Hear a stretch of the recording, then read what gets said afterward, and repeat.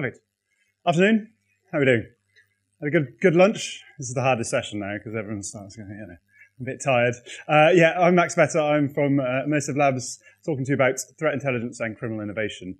Bit of my background, out of uni, I joined a private sector investigation firm. We did a lot of kind of internet investigations and open source intelligence, and then joined the Met Police as well, and so was part of the SCD6 money laundering unit and e-crime unit, and then joined the training company training the GCHQ summer school as well.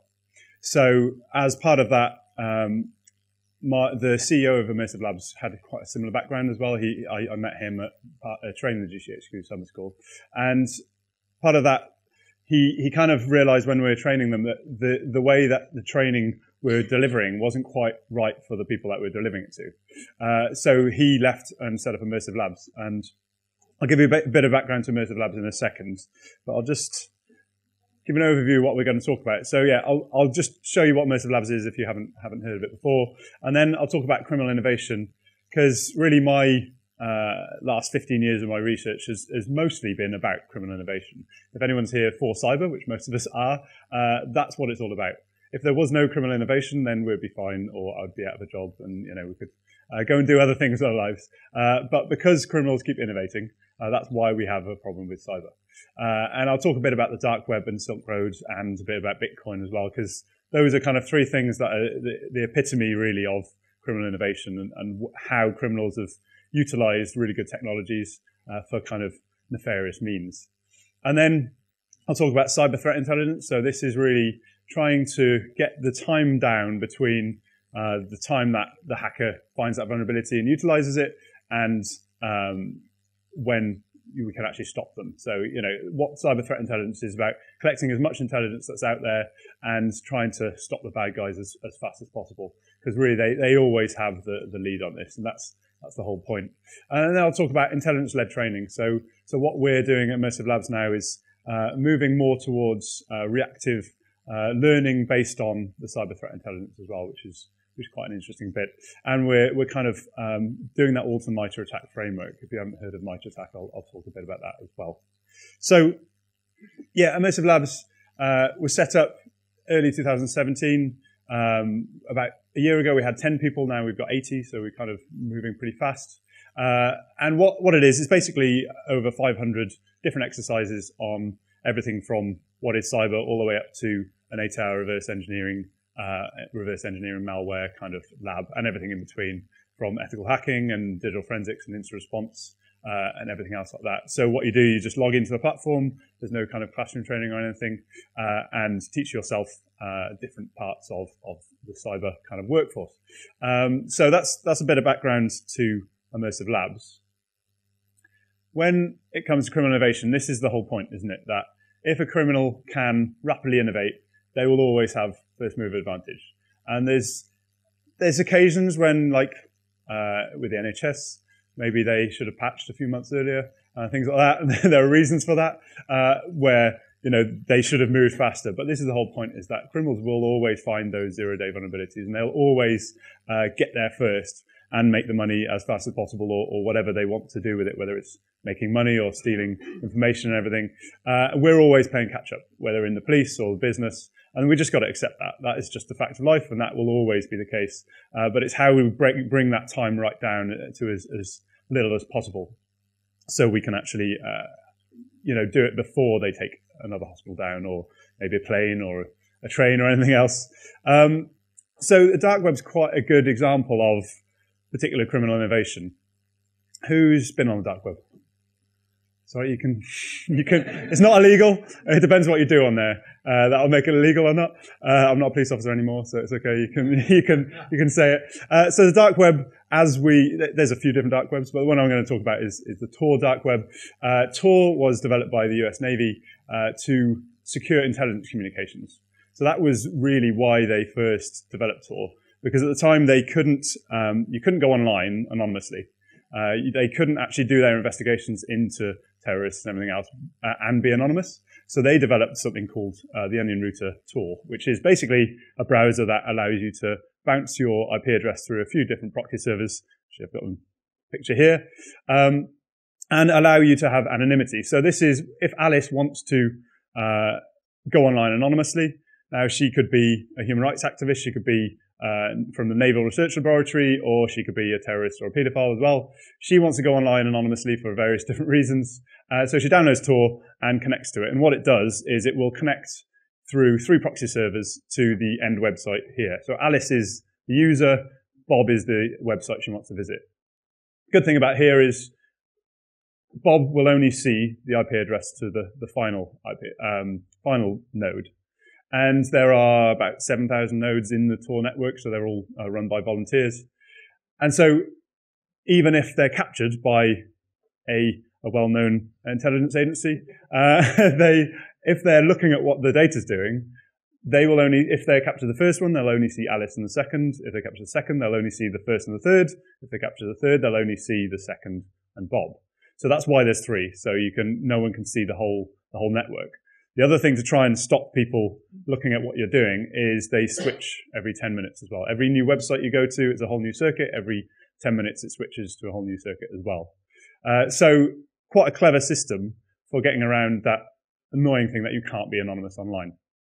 So what had happened then is the Tor project was, and you can go on their website, torproject.org, I think. Their mission statement is something like to protect human rights around the world using technology, privacy technology. And so that's there, and I believe that's what they kind of intend, is to protect human rights. So they set it up for places like India, not India necessarily maybe, Iran or India or China, where maybe there's not so good human rights. To allow people to be anonymous online. What they also then developed was something called Tor Hidden Services. So Tor Hidden Services is where you can actually place, so Bob can place his website within the Tor network. And there, I won't go into it in detail, but there's 6 hops basically. So there's 3 hops from the user, 3 hops from the website. So the user and the website can interact without either knowing the other one's IP address. Pretty clever system for getting around the fact that online you need to give your IP address over, and that identifies you a lot of the time. So quite useful, again, if you're in China or Iran and you want to run a website about human rights. So that will protect you from being found by those authorities, but also it will protect you if you're doing something dodgy. So this is the classic criminal innovation. Is it turns out there's a lot more people doing dodgy things than human rights activists. So out of the 5,000 or 6,000 websites on the dark web, they found about 52% of them are doing illegal things. Other things, there's other ones that are just cat blogs and ridiculous stuff like the normal internet. And one of them particularly that put kind of the dark web on the map was the Silk Road. Everyone heard of the Silk Road? So this kind of was really, it got taken down in 2013, basically eBay for drugs. So these are, well, you can see what drugs they're selling. There's 11,867 types of drugs. I took this screenshot about a week before it got seized. And yeah, lots of drugs on sale. When it got seized, this really kind of put the dark web on the map. No one really heard of the dark web. I was giving similar talks at the time, and I actually was giving a talk the same day, so I had to change my slides to bring up this, showing that it had actually been seized. Now, there was a guy running it. This guy is called Ross Ulbricht. And so again, you can talk about why he did it. There's lots of films out there about that called Deep Web is one of them, about why he did it. And his idea was to kind of stop all the harm from drugs, which is quite interesting, or that's what people say he did. So he hated the fact that it was organized criminals and everything else. And he was like, well, if everyone buys it online, then you're not having those bad players in between. Now, I'm not saying it's a good thing. I'm just saying that's his reason for doing it. But his OPSEC wasn't so good. And obviously the US, and here, drugs are not legal yet. So they didn't like the fact that I think a congressman got to hear about Silk Road, and he said, well, let's put a task force on that. There's a number of reasons, a number of ways they found it. One of them was that he wasn't so good with his OPSEC. And the problem with criminals is they have to live in the real world and they have to deal with the real world the whole time. So this is a magic mushroom forum. And what the investigators did, the first thing they did was look for the very first time anyone mentioned the Silk Road on the dark web anywhere online. and they found this forum for magic mushrooms. And what this forum said, there's a guy called Altoid basically advertising the Silk Road. He's going, oh, I found this drugs website. It's really good. Go and have a look. Then there's another website where an IT pro needed for a venture-backed Bitcoin startup. And again, this is Altoid talking.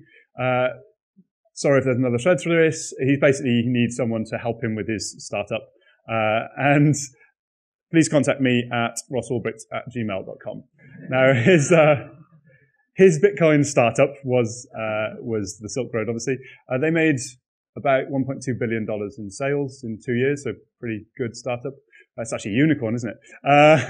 But yeah, it didn't go so well for Ross. And he's now got about 230 years in jail because they did find him from this and other things. They found the servers. They were in Iceland. And then even more, so this is again Altoid talking about and help with Bitcoin development. So it wasn't that good with Bitcoin. And so this is Altoid again.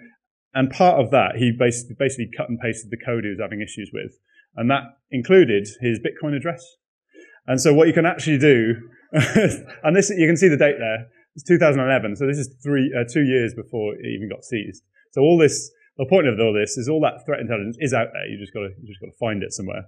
And what you can do now, you can go and find this forum. You can go and look on the blockchain because it's all publicly accessible. And that's what criminals are now realizing is that no, it's not anonymous, and you can actually just track every payment ever. And they're all getting a bit hot under the collar because what you can do, you can then trace all the payments through to this address, which had 111,000 Bitcoin in it. So this was the cold wallet address for the Silk Road, which the FBI seized and then sold eventually back to the market.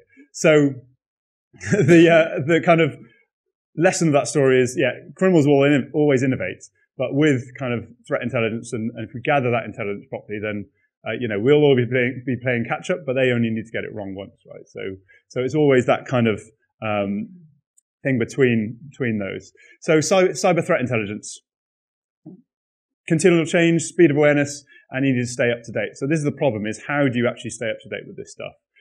These are from our platform. So these are some different ransomware malware samples that we have within the Immersive Labs platform. WannaCry there particularly, we got that within our platform in 5 hours after it hit NHS. We took a copy of it, put it on our platform, and particularly the police we're working with really liked that because they actually had to send people out to the hospitals to get a copy of WannaCry to analyze it. So you can go and have a look at that. This one's a Starling locker, which is quite funny. When